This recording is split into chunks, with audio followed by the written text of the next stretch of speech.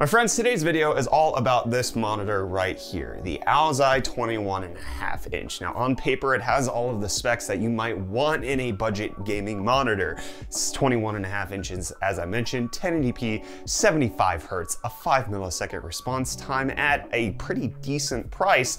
But is it any good? Is it actually worth its price? And more importantly, should you buy one? We're gonna get into all of that after we talk about today's video sponsor. My friends, today's video is brought to you by Skillshare. They're the online learning community that has thousands of inspiring classes for creative and curious people where you can explore new skills, deepen existing passions, and just get lost in creativity. Whether that be graphic design, photography, productivity, marketing, or freelance and entrepreneurship, you can find a class that's right for you. I know that as we've gone into 2021, I personally have been just trying to figure out how to wrap my mind around doing everything solo again, which is why I'm a huge fan of this class by Greg McCowan, Simple Productivity, How to Accomplish More with Less. It's something that I've been having to deal with personally, and his book Essentialism was very helpful for me, so now taking his class on Skillshare just brings it to the next level. And the best part is it's curated specifically for learning, meaning that there are no ads and they are always launching new premium classes, so you can stay focused and follow wherever creativity takes you, and it's less than $10 a month with an annual subscription.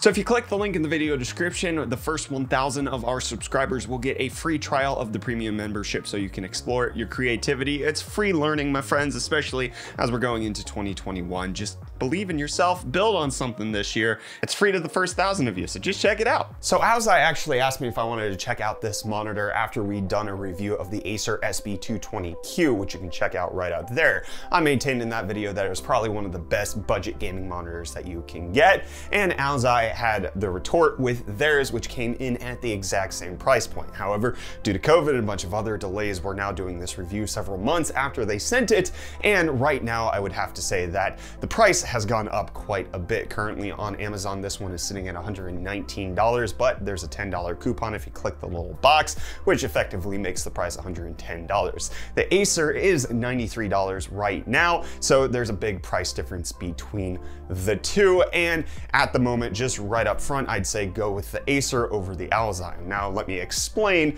why I think that. It's not that there's anything necessarily horribly wrong with the Owl's-Eye monitor. It's actually a pretty decent overall construction. It's a thin panel, the plastic actually feels pretty good, and it's light. However, it does have a few key negative considerations that you might want to keep in mind. Number one, the stand is not great. It wobbles, which is just not something you want on your desk. Number two, the color accuracy is just not good. To all of the color, there's this like green shift going on. The panel doesn't appear to be of a higher quality, as well as the fact that it has very bad contrast ratios. I'm not sure what the actual contrast ratio is, regardless of whatever spec they're quoting, but it's bad. Any dark scene that you might be playing would actually look washed out, and then anytime you're in a bright scene, such as right here in Cyberpunk, the road actually becomes so bright that you can't discern detail anymore. The contrast ratio actually impacts what you're actually going to be able to see. You're losing so much detail on this monitor versus what I've seen in the Acer or another 22-inch LG that I've checked out as well. But it's not all negative with this monitor. As I mentioned, the overall build quality does seem to be pretty good, besides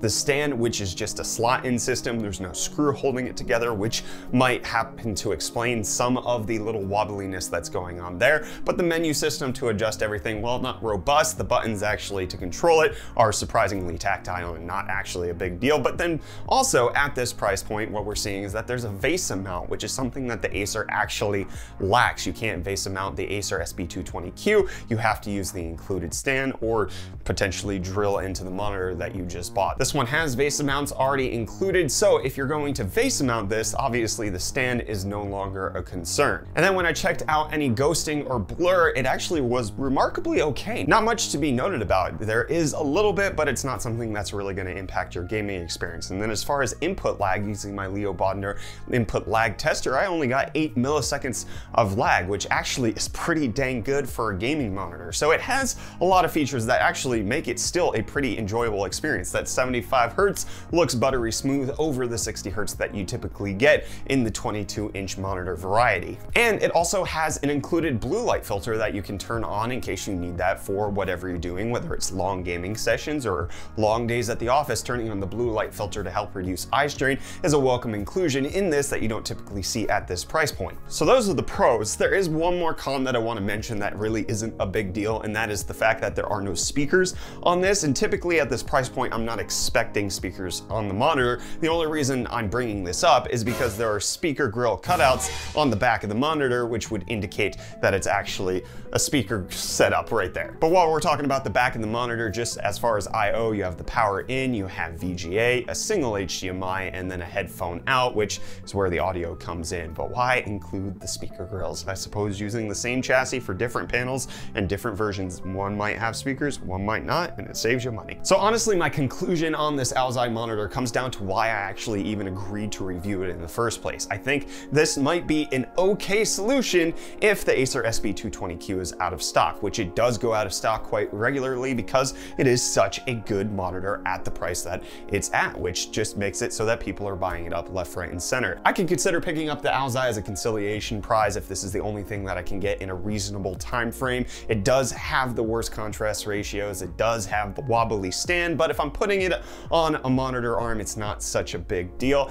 But one of the weird things about this is that Owl's Eye actually promotes in its Amazon page that it's for business, which I think is more appropriate to what this can be used for, not if you're doing any sort of professional work like color grading, or if you need to have something that's going to show any sort of dynamic range. This thing is not there for you, but in case you're just working with spreadsheets or Word documents, that could get you a long way, especially with the blue light filter. It's a huge improvement, especially for business users. So I can see why they're marketing like that, but it's also a 75 Hertz 5 millisecond response time panel that actually does remarkably decent at gaming. At $110, it's just not quite worth it. The price going up over the last few months really ruined a lot of the excitement that I had for this, which is primarily my fault. I think I probably would have given it a more positive review if it was at the $90 to $80 price point, because I think that's really where this would benefit. Sell this for $80 and I could easily recommend you overlooking some of the flaws because you can just realize that you saved money and everything's okay now. So again, I would only buy this if the Acer is out of stock and you're going to VESA mount it, because otherwise you're just getting a subpar product. And just pick up the Acer, which we'll leave linked in the video description. We'll also leave